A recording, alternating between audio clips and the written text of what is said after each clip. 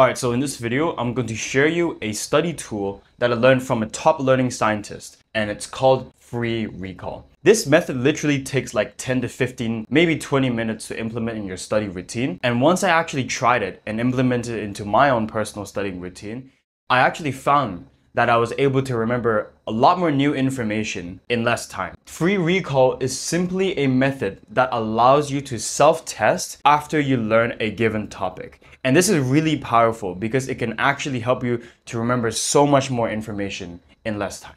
It's not easy, but it's something that you could use to add to your learning toolbox so that you can create a functional learning system that actually works. For those who don't know me, my name is Matthew. I graduated high school with 3 stars and 1A in my A-levels, and I'm currently studying financial technology with a minor in computer science at the University of Hong Kong. Alright, so I'm not going to waste your time. I'm just going to jump straight into the method. So how do you actually use this method? Free recall. If you've been on the study YouTuber space for a while and you've watched a couple other study videos, you've probably heard of this method. It's called blurting. Blurting is basically the same thing, but it's not actually the same thing. So blurting is simply after you read a given topic, after you read the lecture notes or the textbook, you close the textbook and you try to remember every single thing that you read and write it down on a piece of paper. That's what blurting is, and that's how it's actually been taught in the study YouTuber space. But blurting and free recall are actually not the same thing. Free recall is a better version of blurting. So free recall is not simply trying to get every single piece of information that you learned from the lecture onto your piece of notes. It's more like you're trying to understand what you actually read and trying to get the big picture understanding of, what the heck did you actually just read just now. So it looks something like this. Instead of trying to recall every single word that is on the lecture slides, try to understand the main key concepts that the lecture notes actually went through. So for example, I'll give you an example. I was recently doing a free recall for chapter 8, options, contracts, and options strategies. So it basically went through all of the option trading strategies that traders use. So for example, straddle, strangle, bear spread, bull spread, all those kinds of things, right? So after reading that from my lecture notes, I opened my tablet and then I actually just made a free recall diagram, just outlining all of the strategies that I kind of remember. So I basically drew diagrams for every single thing that I remembered. There were actually some strategies that I actually forgot to write down. For example, one of the ones that I forgot was the color strategy. So the color trading strategy, from what I recall, looks something like this. You long an option that has a lower strike price, and then you short a call option that has a higher strike price. So lower strike price, higher strike price, and you basically kind of get this payoff diagram. So why does that even matter? Why does that relate to you? It's because the simple act of remembering, actually writing this diagram out on a piece of paper, will actually help you reinforce that information into your brain. The act of retrieving that information, given that you don't have anything in front of you, is how you actually learn. So testing equals learning. So I'll give you another analogy. Imagine you're going to the gym and you pick up like a 1 kilogram dumbbell and you lift that for, 80 times. Are you gonna build muscle with this 1 kilogram dumbbell? Probably not, right? It doesn't make any sense. This is literally gonna this is nothing. So it's the same logic with studying. When you are learning, if it's not feeling very effortful, if it's not feeling very difficult, if you're not feeling like you're actually using your brain, then you're doing it completely wrong. That's not learning. That is learning actually. It is called passive learning. It's not active learning, because active learning is what you actually want. Active learning is kind of like going into the gym and then doing, 80 kilogram deadlifts for like 5 reps. That's what active learning is like. It's not gonna be easy. It's not supposed to be. But your brain is designed to work like a muscle. So the more you actually retrieve that information, the more weight you actually lift in the gym, the more you're going to actually build those gains and those muscles and those cognitive processes that actually help you to remember more information more effectively. So I'll actually just screen record my iPad so that you can get a bigger view of how this actually works. So here I did a free recall on chapter 7, which is one of the things that I mentioned earlier. And I was basically drawing all these options payoff diagrams that I remember from the lecture notes. So I remember before this, 30 minutes ago, I was reading the lecture notes and I was actually trying to understand and make sense of these different trading strategies. I was not taking any notes actually. I was just, reading the thing and trying to understand it. And I think that's something that if you're just simply taking notes on the stuff that you're learning without actually thinking about the information, you're not actually learning. Because learning happens in the brain. It doesn't happen in a piece of paper. So back to the free recall, this is how I actually did it. So yeah, I kind of remember okay, there were two types of options. There was a call and a put option. There's also a short option and the long one for each. Then I remember all of these payoff diagrams and all of these other trading strategies. You'll notice that I actually wrote a question mark here because I didn't actually understand how you do this strategy. And this actually is completely wrong if you saw the diagram from earlier.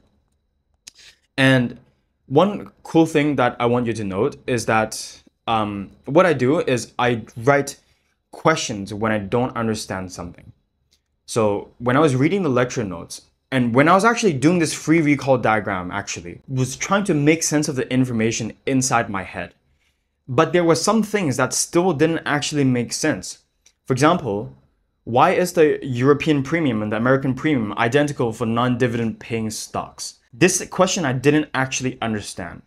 And I remember after writing it down, after class, I went to my professor and I did this free recall before I went to class. So I came to class kind of late. I just wanted to ask the professor some questions. And I asked him this question right here. And he told me that my understanding was completely off because this question that I had was actually wrong. It's not European payoff, it's European premium. And once he explained that to me, I was like, oh, okay, I actually understand this now. That's actually the beauty of writing down questions. Because when you're writing down questions, your brain is doing something called the generation effect. Actually, let me just write this down real quick. The generation effect basically states that it is easier for you to remember something if you actually created it. For example, you're more likely to remember something if you asked a question about it. So if you ask your professor a question and he explained it to you, that will actually make it so that it's much easier for your brain to remember the information. So the simple act of, writing questions actually helps your brain remember more information. Plus, when you're writing more questions, you're filling in your knowledge gaps. You ever remember that time where you read something and you try to do a past paper on it and then you just couldn't actually solve the question? It's because you had a knowledge gap. If you didn't have a knowledge gap, you would be able to solve the past paper problem easily. But the thing is, most of us have knowledge gaps and gaps of knowledge in our learning. This is completely normal. I have them, you have them, the top students have them. But the top students actually are able to fill these knowledge gaps. And by asking questions, they're actually able to understand the material at a greater depth. And so when they actually sit the exam, they're sitting down and they can actually apply the information they learned to solve the question. It's because their knowledge gap, their knowledge, the big picture understanding of the topic is pretty high. And this is the reason why when you're actually solving past paper questions, when you're applying the information you learned to a different context, that is a form of generation effect. And that's why your brain is actually able to remember the information so much more effectively. All right, so back to free recall. When do you use free recall? Well, this learning scientist called Benjamin Keep actually went through a couple of different times that you can do it. So for example, one of them was when you study, you read the information for 20 minutes, and then you do a free recall for maybe 10 to 15 minutes, something like that. He went through something like this. But of course, this is not fixed. You can definitely modify it to suit your own needs. But personally, what I do is after I read the lecture notes and read it, after I actually fully at least claim to fully understand the topic, I would close my lecture notes, close my tabs, and then I would basically just try to recall this information. So I don't know how long it takes for me. I never really measured it. I don't measure my studying time. But after reading the lecture notes, I would immediately go through free recall. And this testing effect helps me to consolidate this information inside my brain. Another way that I do it is after spacing it out for one day. So for example, I learned chapter 5 today. The next day, when I am sitting down at my desk again, instead of rereading chapter 5, I would do free recall on chapter 5 and then read the textbook. And this is actually really helpful because there's something called the forgetting curve. And the forgetting curve is something that all humans have. Every single human being experiences something called the forgetting curve. This is the information that you remember, and this is time. The first time you learn something, it's very hard to remember the information if you didn't encode it very properly. Like if you didn't encode the information properly, after maybe like one day, you're probably gonna forget like all of it. The thing is, this is actually not a bad thing because this thing is a biological mechanism. Your brain is designed to forget a lot of information very fast because if the information is not actually important, your brain doesn't want to remember the information and use its mental resources to actually store this into long-term memory. But long-term memory, I'm going to talk about that in just a second.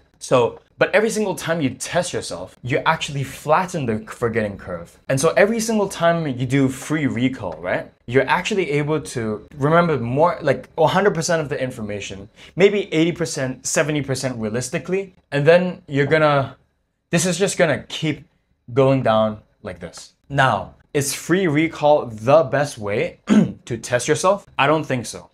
It depends on the subject, really. If you're learning something like math, free recall might help you remember the formulas, but you're still gonna have to solve more math problems. Like the same for computer science, right? If you're taking computer science like I am, you're probably not gonna be doing free recall as your main study method. So again, this is just simply a tool to help you remember information, to self-test yourself. Past papers and actually, solving problems is probably still going to be the best way to learn and actually remember something long term. Free recall is simply a tool that can help you remember the stuff that you read, but actually applying that stuff is a whole different thing. And you need to be doing more questions and more retrieval practice because the more you do this, the more you're going to flatten the forgetting curve. Once the forgetting curve is so flat like this, you've basically put it into long-term memory. I really do think that the more past papers you do, the more practice problems you solve, the better you're going to do on the exam.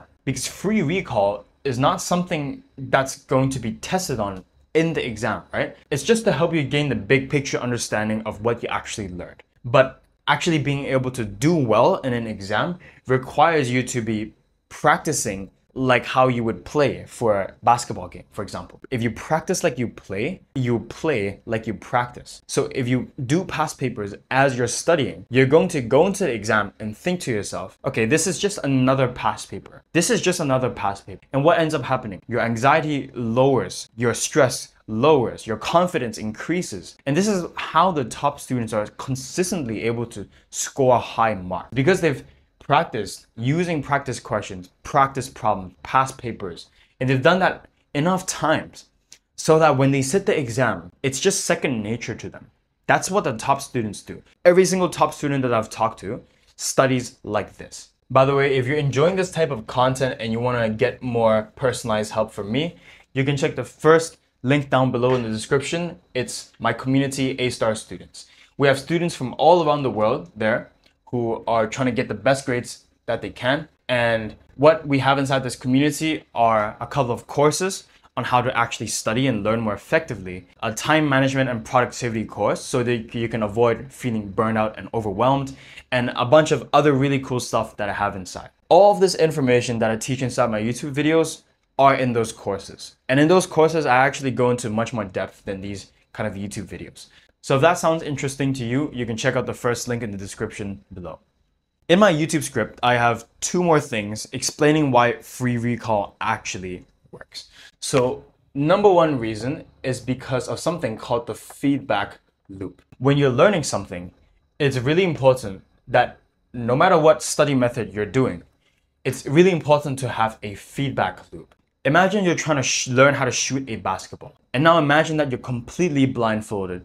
Your ears are blocked. You cannot see or hear if your shot actually goes into the rim or not. And you try to shoot the basketball 100 times. Chances are you're probably not going to learn anything because you didn't know if you actually made the shot or not. And your body does not know if it needs to actually adjust based on that shot that it just made. So it's the same with learning. If you don't have a feedback loop, if you don't know what you're doing is right or wrong, then you're not learning anything, right? It's the same, like if I use a sports analogy, it makes total sense. But why is that most people actually, when they study, they're just writing notes passively, they're reading things passively.